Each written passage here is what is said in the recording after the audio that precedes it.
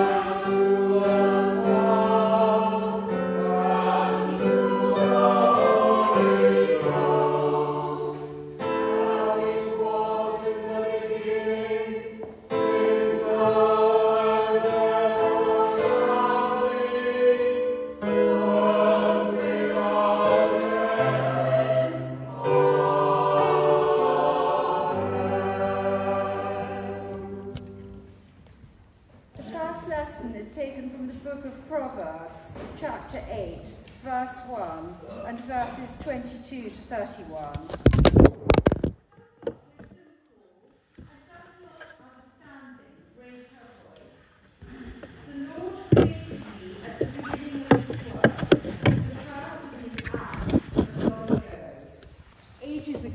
I was set up at the first, before the beginning of the earth. When there were no depths, I was brought forth. When there were no springs abounding with water. Before the mountains had been shaped, before the hills, I was brought forth. When he had not yet made earth and fields, or the world's first bits of soil. When he established the heavens, I was there. When he drew a circle on the face of the deep, when he made firm the skies above, when he established the fountains of the deep, when he assigned to the sea its limit, so that the waters might not transgress his command, when he marked out the foundations of the earth. Then I was beside him, like a master worker, and I was daily his delight, rejoicing before him always, rejoicing in his inhabited world, and delighting in the human race. Thanks be to God.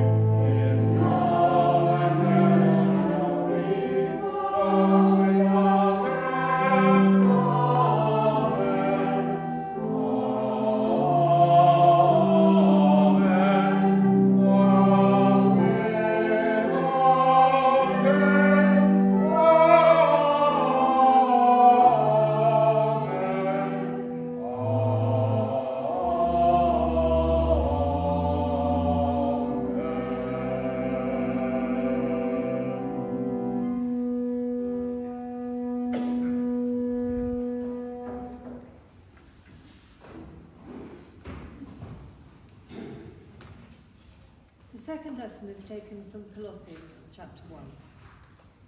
He is the image of the invisible God, the firstborn of all creation. For in him all things in heaven and on earth were created, things visible and invisible, whether thrones or dominions or rulers or powers. All things have been created through him and for him. He himself is before all things, and in him all things hold together. He is the head of the body, the church.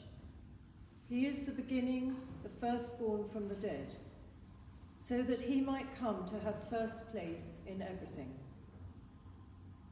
For in him all the fullness of God was pleased to dwell, and through him God was pleased to reconcile to himself all things, whether on earth or in heaven, by making peace through the blood of his cross. Thanks be to God.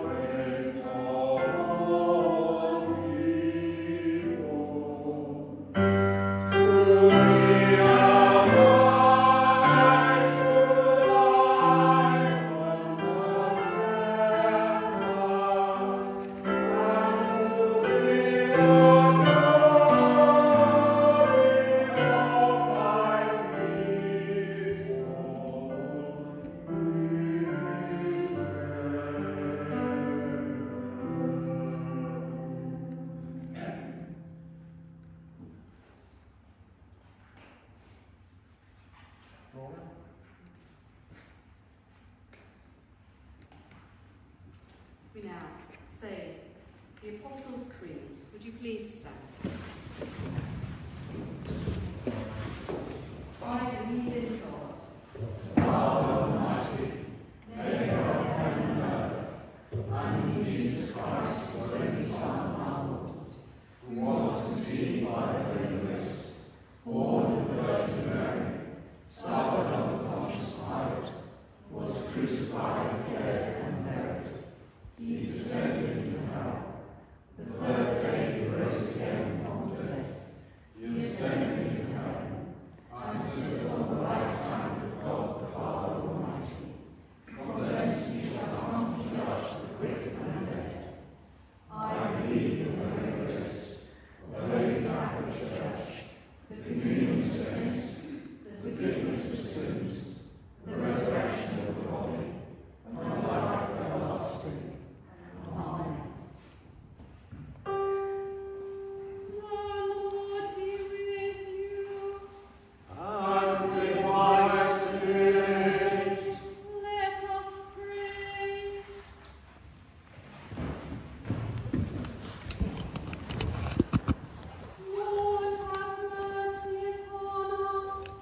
Christ have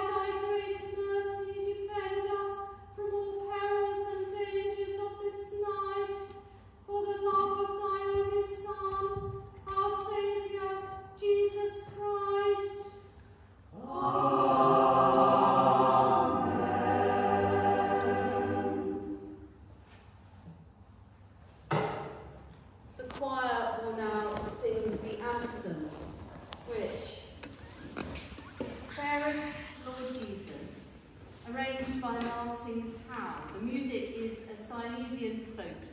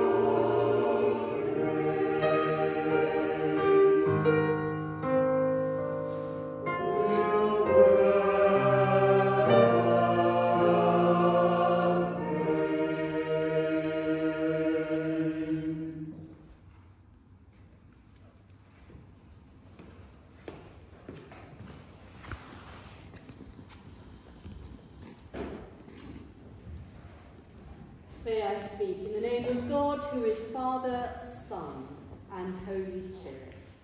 Amen. So let's just return our thoughts to the letter we heard from the Colossians.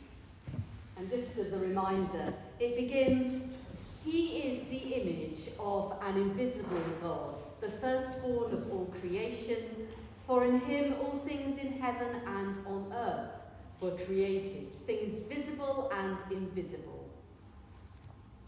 Does that remind you of something? Something perhaps that we recited a few moments ago. It's an attempt to describe Jesus, and it's also known as a Christ hymn that may well have been in circulation before the letter to the Colossians was written. We don't know when that letter was written, but it's certain that Christian communities existed before them and that they were worshipping and spreading the good news of Jesus at that time. So there are likely to have been words with which the Christians were familiar with. And of course, describing Jesus and his relationship with God the Father and the Holy Spirit has never been easy. Disputes have raged about it. They raged, in fact, far more seriously and violently than those currently going on in the Church of England at the moment. And it made me think of how we see Jesus. The time for that raging about who Jesus was has finished, but we still have ways in which we personally see Jesus. and they might develop over time. I know that my understanding has broadened since I began to study theology, but I had changes in how I perceived Jesus before that too. So I wonder what you thought about Jesus when you were a child. The theologian Brian McLaren talks about 7 Jesuses that he experiences throughout his life, and he describes his childhood Jesus as straightforward, a man born to die, and through that saving us from sin. It sounds very straightforward, but like a process and a transaction. Through Jesus, salvation happened. It's almost like a sort of key. But then, what about us as teenagers? McLaren's second Jesus was much more personal, one of presence and feeling, a charismatic Jesus. However, both of these Jesuses seem to be quite individualistic. It's all about me and my experience. What about the world? What about God's purposes for history? And from this, McLaren describes another relationship with Jesus, which he labels as a Roman Catholic Jesus, of stability throughout the ages, of the Eucharist, of body and blood being used as a celebration, Jesus at the heart of worship in communion, the golden thread on which the church has evolved. But there are some other Jesuses out there too. There's an Eastern Orthodox Jesus, one of a similar stability as the Catholic one, because of course they were all in the same Christian family up until the Great Schism, but one of mystery, to believe and be content that we don't know all of the answers. And then there are the Jesuses of justice on a worldwide and a personal scale. And there is the Jesus of peace, forsaking all conflict, even in self-defense, turning the other cheek. Now these sound like a real mixture, sometimes a matter of emphasis, sometimes they appear contradictory. And that's realistic, because proclaiming Jesus is complex, and how each of us sees God is also complex and different. And what I love about the Church of England is that we're able to share so many of these different aspects of worship and how we see God in tension. As Christians in this geographical country, with our traditions and culture interwoven within our worship, I feel very lucky to be part of our church. We're sometimes, of course, accused of being a bit flimsy, having insufficient certitude. But I would defend us by saying that Jesus is bigger than our attempts to categorise and divide, than to pigeonhole, and that to make into something that we can describe. And so our central task is to proclaim Jesus. And this hymn that we heard in Colossians from that letter is a great starting point. It is fitting that also that we gather today to share in singing God's praises. And like the hymn of the Colossians, our hymns are often well loved because of the place they have held in our hearts for many years. And they also describe how we think of God in so many different ways and in many well-loved and meaningful ways. And so as we ponder this week to come, can we ask ourselves, how do we see Jesus? Try to put it in your own words, however simply, however feeble that might be. It might be more like the descriptions I've already mentioned to you, but it could also be something completely different. But what is certain is Jesus will welcome us home. So I'll end by repeating some of the Christ hymn to the Colossians that we heard earlier as a reminder of that. He is the image of the invisible God, the firstborn of all creation. For in him all things in heaven and on earth were created, all things visible and invisible, whether thrones or dominions or rulers or powers. All things have been created through him and for him. He himself is before all things, and in him all things hold together. And when I hear that, I think of the church holding together. He is the head of that body, the church. He is the beginning, the firstborn of the dead, so that he might come to have first place in everything. In him the fullness of God was pleased to dwell, and through him God was pleased to reconcile to himself all things, whether on earth or in heaven. And here we come to the bit about peace, by making peace through the blood of his cross. So I urge you to think of who Jesus is for you this week, and to try to articulate it in whatever words you can muster. Amen.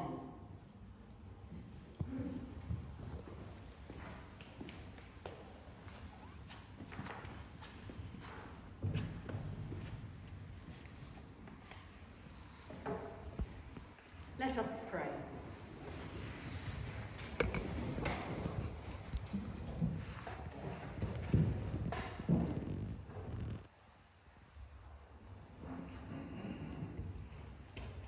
Worthy art thou, our Lord and our God, to receive glory and honour and power.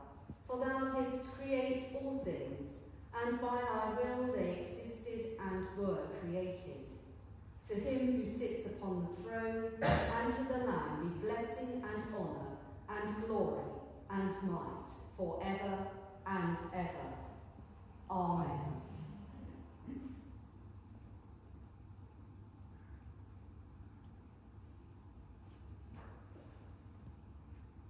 O God, Almighty Father, King of kings and Lord of our rulers, grant that the hearts and minds of all those who go out before us, our leaders, our government, all people of learning, all people of wealth, may be so filled with the love of thy laws, and of that which is righteous and life-giving, that they may serve as a wholesome salt unto the earth, and be worthy stewards of thy good and perfect gifts. Through Jesus Christ, our Lord. Amen. O Lord God, our heavenly Father, regard, we beseech thee, with thy divine pity, the pains of all thy children, and grant that the passion of our Lord and his infinite love may make fruitful for good the tribulations of the innocent, the sufferings of the sick, and the sufferings of the bereaved. Through him who suffered in our flesh and died for our sake, the same thy Son, our Saviour, Jesus Christ. Amen.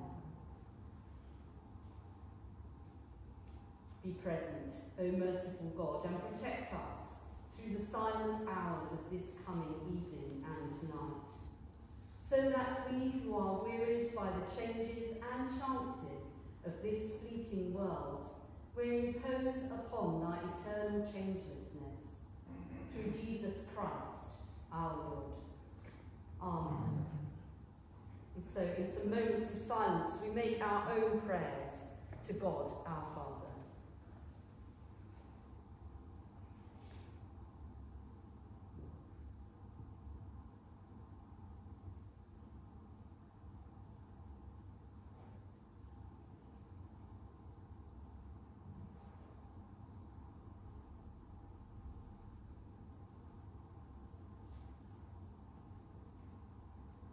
Almighty God, who hast given us grace at this time with one accord to make our common supplications unto thee, and hast promised that when 2 or 3 are gathered together in thy name, thou wilt grant their requests.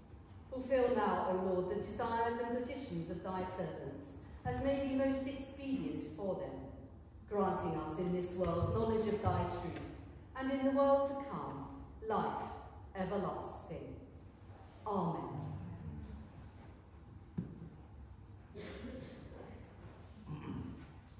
And so now the notices, and you will see that at the back there are some notice sheets to take away. There are plenty of notices on them. Please do read and digest. The next service here will be at 9 AM next Sunday. Holy Communion it will be, and you are very welcome there. We have the 100 Club draw. So I'm going to draw a lucky winner.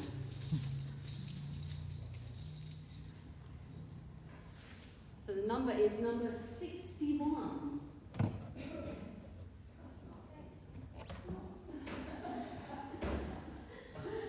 So it's Mark Davis. He's the winner. Okay, and just at this point, the 100 Club will be in April. It's a chance to join the draw for the 100 clubs. So please do pay attention to Heather, who will be, I'm sure, coming with these pieces of paper for you to sign up and pick your favourite numbers. They're at the back of the church. Wonderful.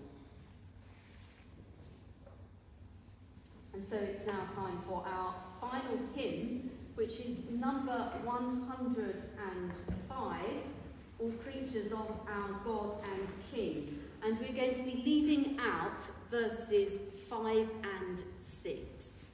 Would you please stand? Alleluia.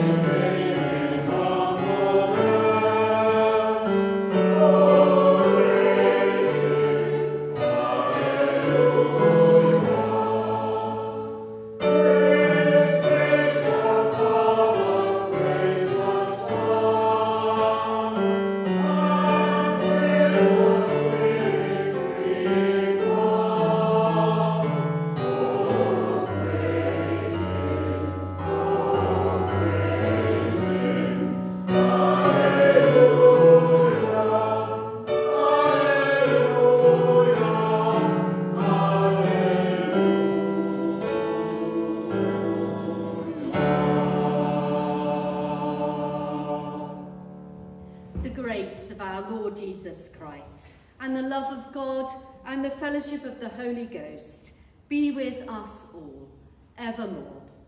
Amen. Amen.